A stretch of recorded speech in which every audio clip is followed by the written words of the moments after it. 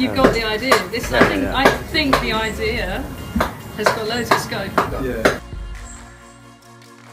The key will be the angles of the point, so you can get right into these little crevices. Yeah. That works. All this is going to be able to manipulate and mould and shape. You know, and if someone's very artistic with their hands, like someone who does pottery or something, going to love it. Yeah, I guess what I really want is to connect you closer to the material, like understanding the shape through your hand. Yes, absolutely, and I'm very, very attracted to that idea as well. I did well, let's say about 95% of these forms with the power tool.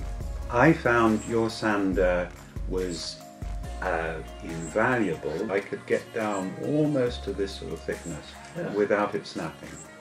And that was a virtue of your power tool, that because of that motion, I hadn't worked with balsa before in this way at all. And so this has opened up a new possibility for me. Yeah, wonderful.